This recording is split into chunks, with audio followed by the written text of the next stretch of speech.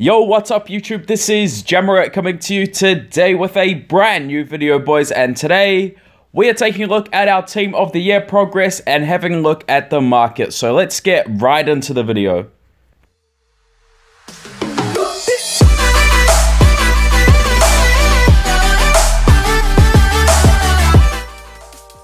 So guys, welcome to another video on the channel, and today guys, we're just having a little catch-up video. It's been a few days since I've recorded my last video, but guys, we are back and we are just going through a quick few things. So first part of the video, we're just going to go through and have a look at our progress on the Luka Modric.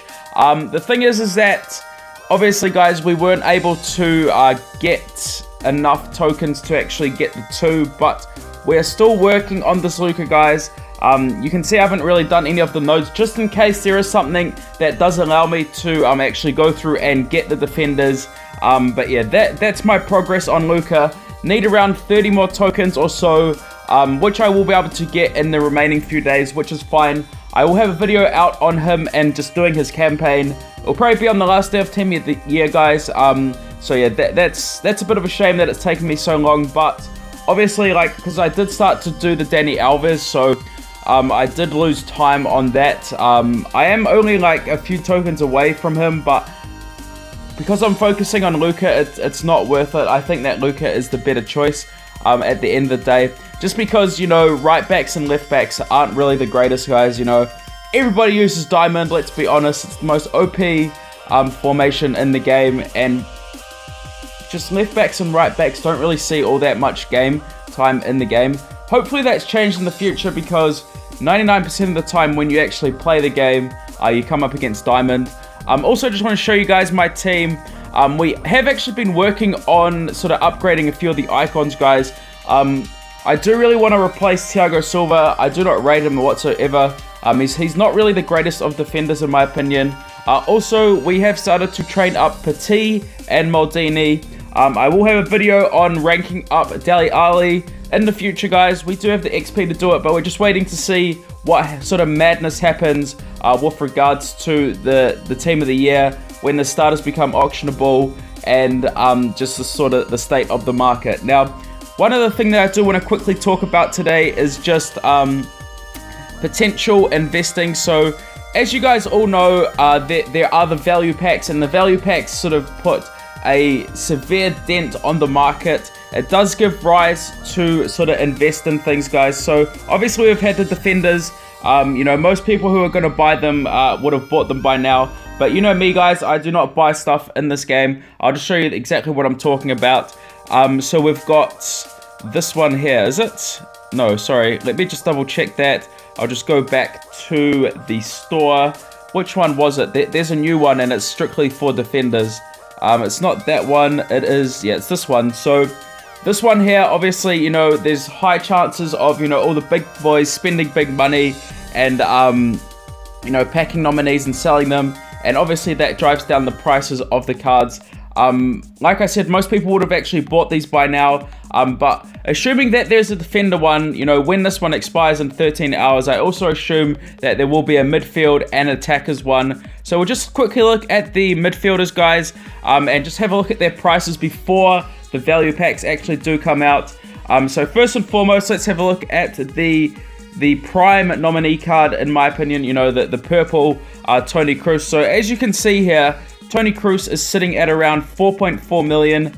That is something, or actually, yeah, 4.4 million. So that is something that you want to consider when the packs do actually come out, and whether or not he is worth investing. Another potential decent one is Roger 9 Obviously, he's a very popular card, but in terms of sort of people needing him or wanting him, most people have Petit, and people who run the Diamond, you know, they don't necessarily want another CDM, although there is the formation which does have 2 CDMs, so he could be the second one.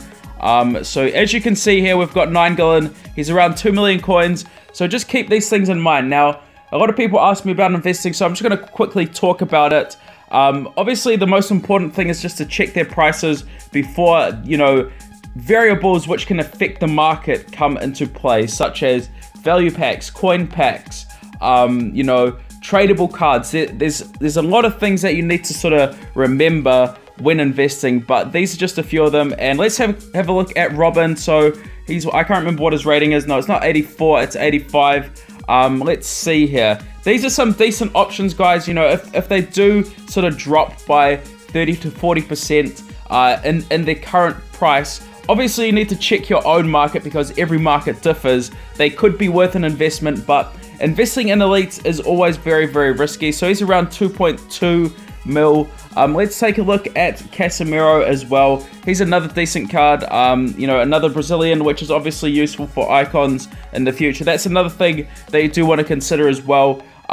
Also, these cards, you know, might be useful in the future for you know, icons and their campaigns, guys, not just necessarily the icons, because, you know, I'm working on Petit and Maldini's campaigns at the moment. As you can see there, we've got Casemiro at around 1 million coins.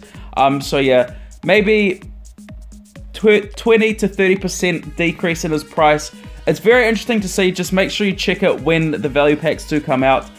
Also, another card that could potentially be worth investing, although he hasn't got the greatest of stats, is Iniesta, guys. So he's sitting at around 1.25 million. So yeah, I always look, you know, for margins of around 30 to 40% from their decrease, but that's ultimately up to you. Another card that I've been thinking about getting as well is potentially Verratti, just because I do think I need him for Maldini's campaign. So if his price does drop to a relative price when the midfielders do come out, I will definitely look at getting him. But yeah, that's pretty much my opinion on it, guys. Also, we have got some Team Heroes investments to collect. I'll just quickly show you. As you can see here, we've got the Barclays, we've got the Bakayokos, we've got the Lindelofs and the Batshuayis. So I will go through and collect all of these just to see what we are at. So let's see here. We've got the Barclays, Bakayokos, Lindelofs. Yeah, also we won't collect that Thiago or that James Rodriguez. The James Rodriguez was actually another investment. So yeah, we've got a lot of coins tied up at the moment, guys. Just in investing, because ultimately that's the best way to make coins at the end of the day. What you invest in is entirely up to you, but just making sure you are aware of sort of the market and the situations that can occur. It's very interesting. But yeah, so 25 mil, but yeah, like I said, we've got a lot of stuff tied up at the moment. So that's all right, guys. And we have been upgrading the team a lot. Like we upgraded Maldini twice, which cost quite a bit. We have actually got some more of his XP, which we will be putting into him in the future. But other than that, guys, we will hopefully have the Petit campaign finished after Team of the Year. Just working on Team of the Year at the moment. As you can see, I've got all of Petit's XP except for the final one. So we can get him up to nearly a 97 overall, which is going to be absolutely crazy, guys, because at the end of the day, Petit is one of the best cards in the game, and everybody, I mean everybody, should be training this guy. Even if, you know, you are working through his campaign, definitely do it, guys. Definitely 100% do it, because he is French, and, you know, the French players that you do use, you can use in the future for other icons. But other than that, this is going to be the end of the video for today. Make sure you just wait before deciding to invest whether or not. But yeah, check your market and then go from there. And this is the end of the video for today. Thank you all for everything, and peace.